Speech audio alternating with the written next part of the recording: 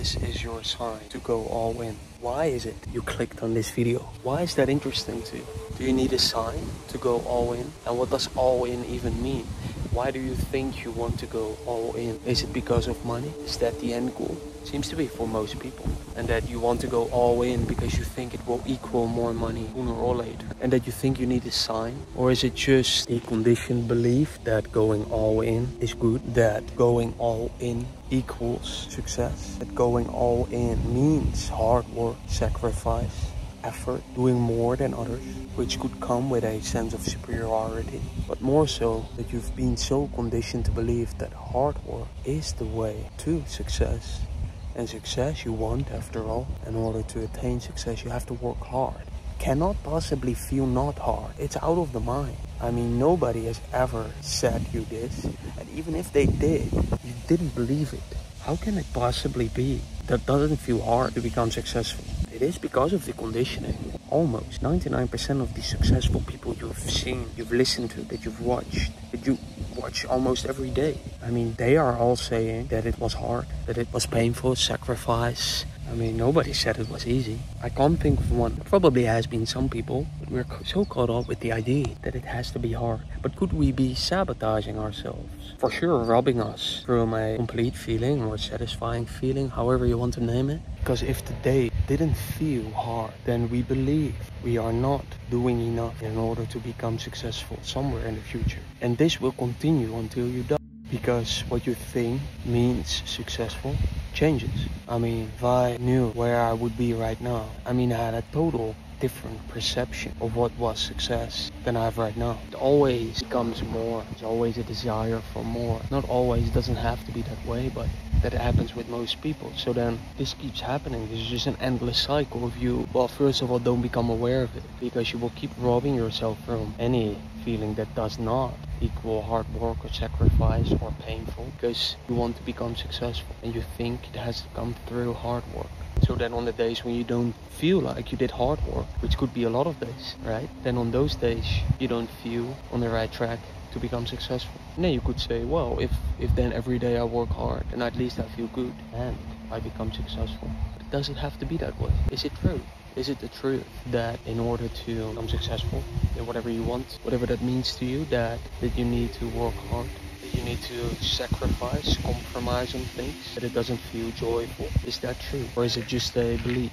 So what if it was effortless? It seems to be such a big shift in almost anything, because work occupies most of our lives. So if it is not true, this idea that hard work is required in order to get what you want, and instead that it feels, that there is a way for you to feel joy and peace, bliss, neutralness, balance. If you could feel that way while getting what you want, becoming successful, or whatever it may be, that until that is seen, that you live in an illusion and that you live in a lot of unnecessary pain and struggle. What if it is inside of today? Not a goal, 3-year goal, 5-year goal, 1 year from now, 10 years from now. Not that it is when you step into the Lambo or get the keys and open the door of your villa, or when you hold your newborn child for the first time. What if it isn't about that? What if that is that if you keep the belief alive, that those are the moments when you will feel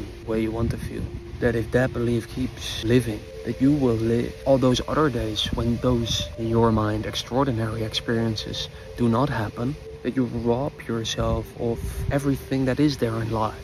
Which opens the question, does it even matter how you feel? Or is there a way where it seems to be an important one to every human, basically? They don't feel great, well, that's not what they want. Is there a way where every moment you don't feel bad or good, just a neutralness for the rest of your life, or however to call it?